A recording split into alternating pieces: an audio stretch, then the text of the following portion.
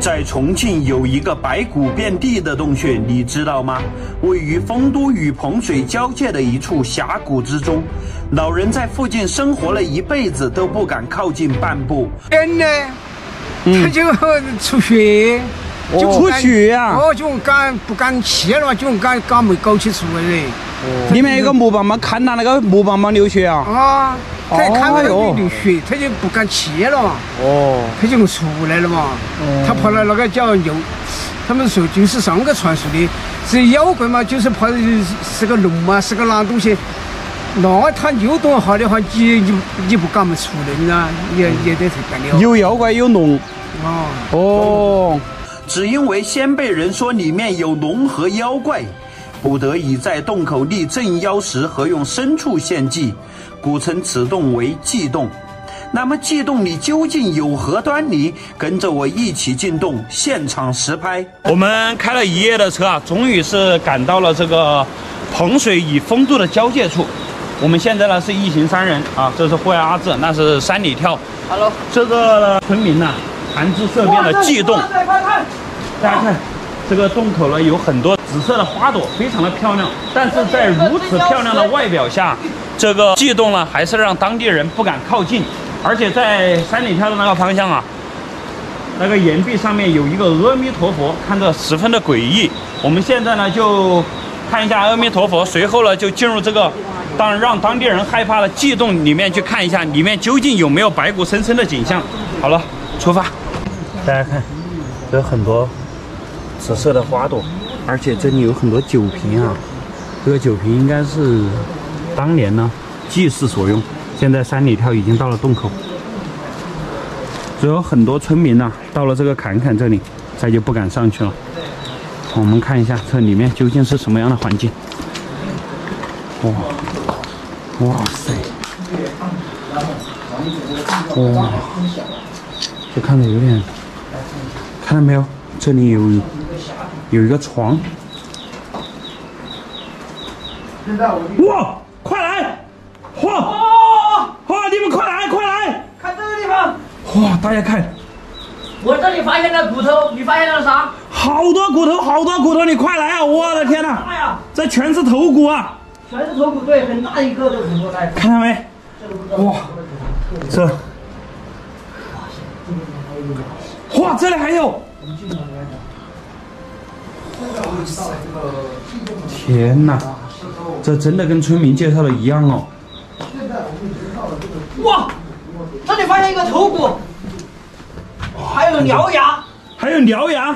对，看一下，看，哇，这是牛骨，这应该是不是野猪骨，野猪和羊哦，野猪骨头不像羊，你看它的牙齿是往上翘起的，对，你看，这是个野猪骨头，对不对？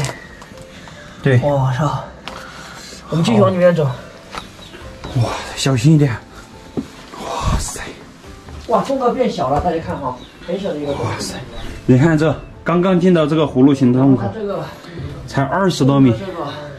山里跳这时候已经进到这个小洞口，这才进来大概20多米啊，然后这个洞道就变得非常的窄了，有一个非常狭窄的甬道向下去的。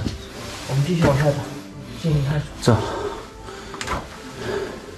而且这里有台阶啊，这肯定是什么东西？骨头，全是骨头下面。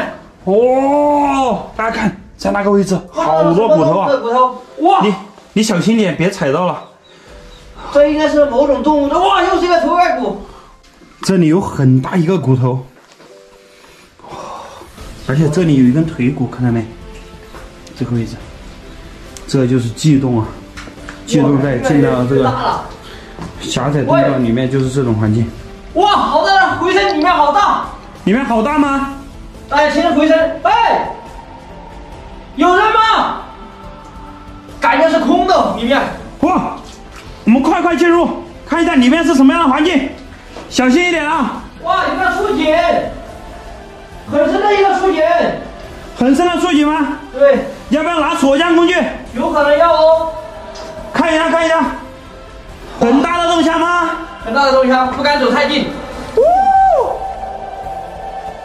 哇塞，很大很大！大家不要学我们这样大声喧哗啊，因为我看到这个是石灰岩洞质，动质结构，所以这样大声说话的话，它这个里面是非常的稳定。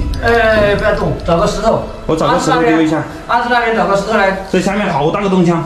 对，好大个洞腔。